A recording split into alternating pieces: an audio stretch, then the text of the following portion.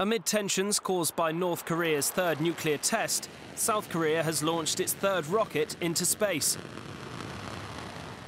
The country has previously failed in 2 attempts in 2009 and 2010.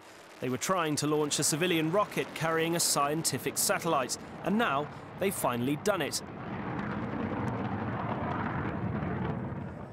Live TV footage showed the Korea Space Launch Vehicle 1 blasting off from the Narrow Space Center, and more than 2,000 people gathered to see it live. The launch comes at a time of real tension. North Korea is planning more rocket launches and potentially another nuclear test. This after it was censured by the UN Security Council for launching a rocket in December. According to South Korean intelligence, the rocket North Korea launched could put their weapons in range of San Francisco. Last week, the secretive state also declared a boycott on all dialogue aimed at ending its nuclear program.